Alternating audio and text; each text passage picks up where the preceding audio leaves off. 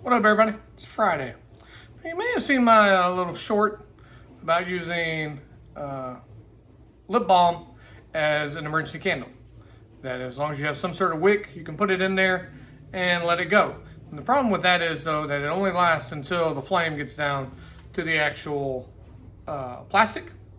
You're not lifting it up constantly, because then it'll melt the plastic. It's not necessarily a good thing. But another thing you can do with this chapstick in terms of flame is, if you have some cotton balls, some cotton of some sort, something like that, you can use it as a flame extender by putting the two together. Drop the phone down and show you what I'm talking about. All right, if you've watched my channel for any length of time, you know that I really like dual purpose items. So that is an item that can be used for more than one thing.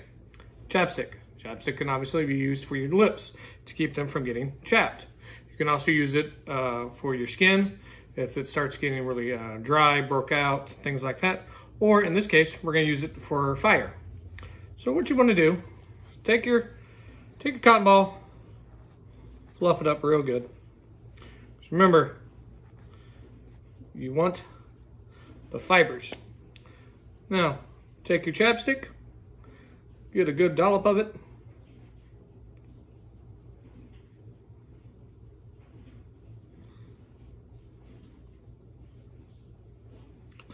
Put it all kind of just smeared around in there.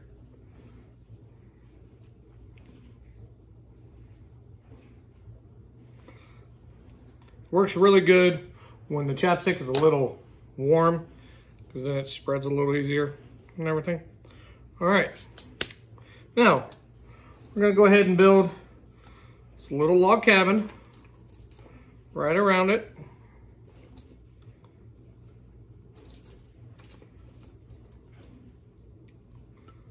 Nothing real fancy.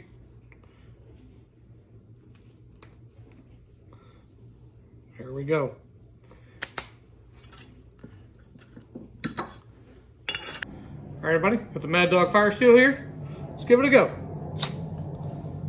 There we go. First time go, one hitter quitter. Now, as you can see, the cotton ball lights up, gets the Vaseline, so that's keeping it, extending that flame. This is fat wood here. Can't go wrong. If you guys got any questions, let me know. Otherwise, have a great weekend.